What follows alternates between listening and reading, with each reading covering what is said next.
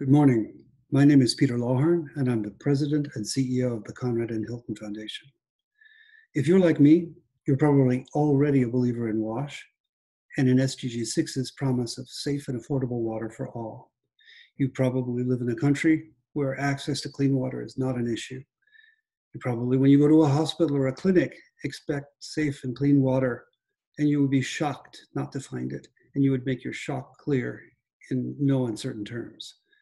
But you also know that this is not the case in many countries, that there are healthcare facilities with no clean water source.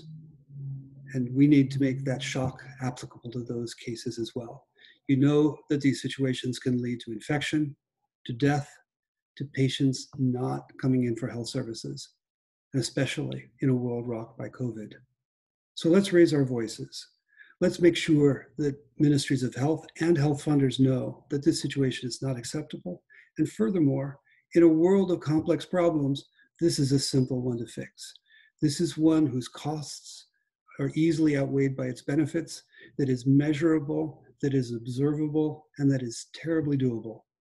Again, let's raise our voices. Let's bring doctors and nurses and community health workers and patients into this discussion. Let's bring our allies from gender and education and other fields. This is a solvable problem, so let's get to it. Thank you very much.